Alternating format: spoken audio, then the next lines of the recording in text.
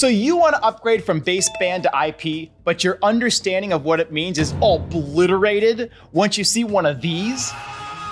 Good Lord! Hi, my name is Tyler Purcell from KeyCode Media, and if you stick with me, I'm gonna break down what exactly SMPTE 2110 is, what all these acronyms mean, and the challenges you may face on your journey to IP-based infrastructure.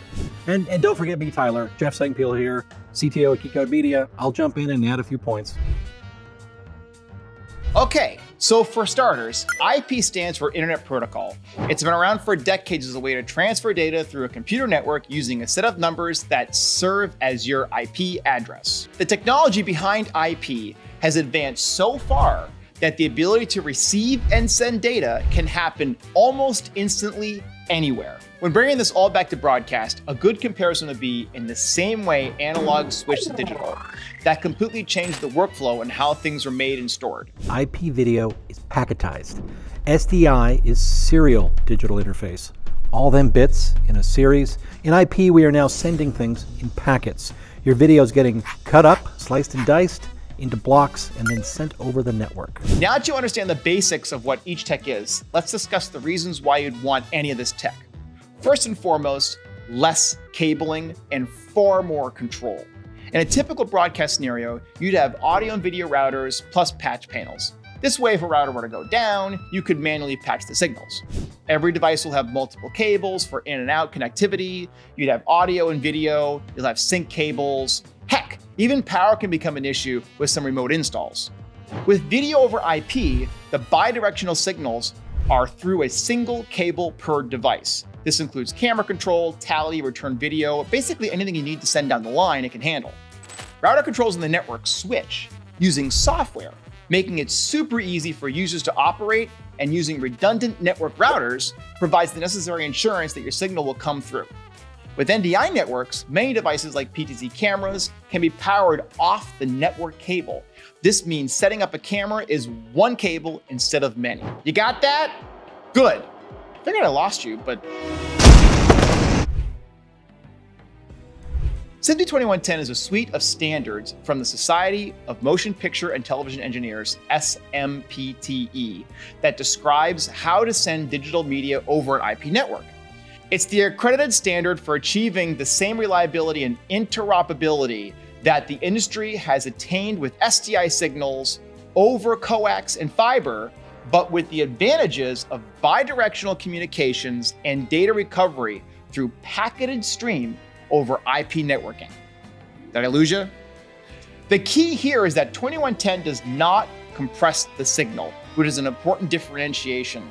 It's baseband video over IP. There are different types of SMPTE standards, a whole lot of numbers, and you probably don't want to hear them all. Not all of that is going to be covered here. If you want to get deep into this, Google SMPTE 2110 Suite of Standards and click on the SMPTE.org breakdown on this topic. It's also going to be on the SMPTE 2110 Wikipedia page.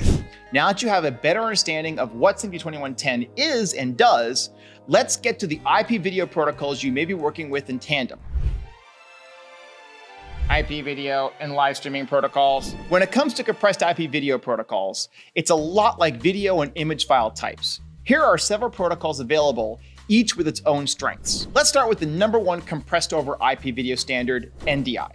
NDI stands for Network Device Interface. It comes in two flavors, a standard and an HX version. Standard NDI and NDI HX is a lot like the difference between H.264 and H.265. They both have very good quality, but H.265, of course, can be squeezed down quite a bit, which means that your bandwidth is a lot lower with H.265, even though it's retaining really good quality. During the transmission process, full NDI consumes a certain amount of bandwidth. HD needs about 100 to 180 megabits per second, 4K around 200 to 300 megabits per second required. But with HX, you can reduce that in half. One of the really great things about NDI is that you can use regular switches. So we recommend just a standard gigabit network. It'll work totally fine as long as it's isolated from other network traffic. It's also going to be worth to note NDI Bridge, which helps you connect NDI networks over the internet. We're escaping the LAN, which has been traditionally a limitation of NDI. NDI Bridge lets you securely connect two entirely different NDI networks together anywhere in the world. Full management of all audio and video streams automatically, no matter how many sources. You just use one publicly available IP address as the host, and any number of networks can connect and share their sources, and allow teams of any size to connect from anywhere on the planet. So after NDI comes SRT. It stands for Secure Reliable Transport. SRT is a transmission protocol based on H.264, H.265 compression, so very similar to NDI.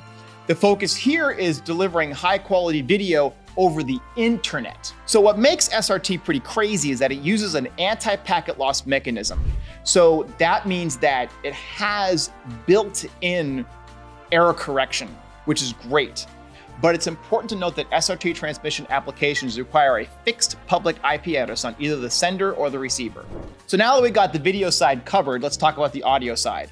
Because, we can do high quality audio embedded in video, but what do we do if we're just doing audio? And what if we want to do multi-track audio, right? So the answer to that's called Dante.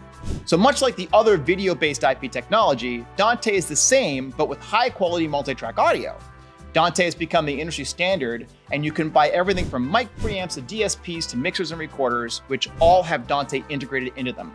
This way you can run a single network cable between devices and no more massive switches and routers and patch panels and stuff like that. Plus, with Dante Bridge, you can send Dante encoded information over the internet to clients worldwide. Dante has been a game changer in the audio world and has been a bit more adopted than the video IP systems like NDI and RST. Another note, Dante is actually now beyond just audio. Audinate recently introduced Dante AV. The standard of Dante AV goes well beyond in its high quality video and low latency. There's a lot to learn about this one. Visit audinate.com's website for more information. All right, that's it. Thanks for sticking with me through this deep understanding of IP video. From the inception of where the science was born, to the development of their use cases, to the future troubleshooting that's bound to happen. I hope that some of this makes things less confusing for you. So the next time you're looking to evolve your workflow and you need some help, contact us here at KeyCode Media, where our team can keep you ahead of technology. My name's Tyler Purcell. I'll see you next time.